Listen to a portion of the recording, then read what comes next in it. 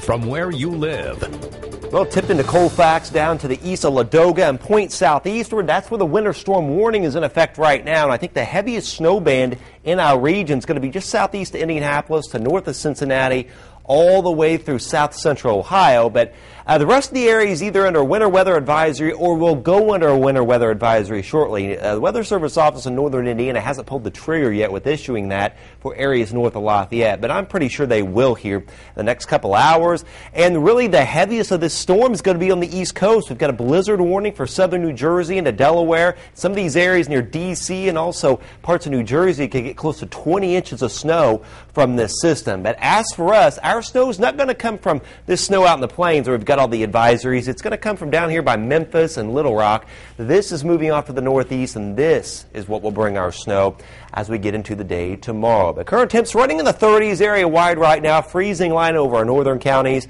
We'll drop into the upper 20s overnight, and highs tomorrow will be in the lower 30s. Snow will arrive, it appears early tomorrow morning, starting in the far southwest. It'll overspread the area. Heaviest snow will arrive late tomorrow afternoon into tomorrow evening, then start to taper down tomorrow night. Winds could gust over 30 miles an hour with this, especially tomorrow night, blowing the snow around and drifting it about, and then another round of snow possible as we get into Monday. Notice on Futurecast, here comes the snow. There's 7 a.m. You see it approaching I-74. It overspreads the area, snowing at noon. Pretty good snow in the afternoon and towards the evening hours. There's 10 o'clock. And finally, as we get into tomorrow night, the snow will begin to gradually pull away. Now, here are the snowfall totals. We're going to take you hour by hour with this. There's tomorrow morning. Nothing in the area yet.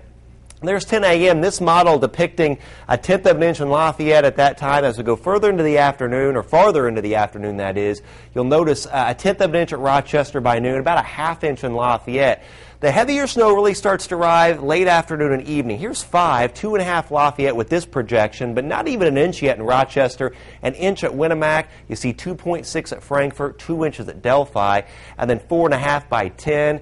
Pushing 6 down towards Thorntown, Crawfordsville, and Ladoga, but 2.5 at Winnemac, and finally the final totals, if you will, 5.5 Lafayette, 6 in Frankfort, a 6.5, 7 towards Thorntown, but about 3 to 4 over the far north. And here's another vantage point, 2 to 4 Monticello North, 4 to 6 Lafayette to Attica, and 6 to 8 in Crawfordsville. 27 snow very, very late towards morning. Winds will pick up, a windy, snowy day tomorrow at 33. And finally, another round of snow towards the early part of the week. That could have accumulation as well, but we're going to take these one at a time. All right, and I know you'll have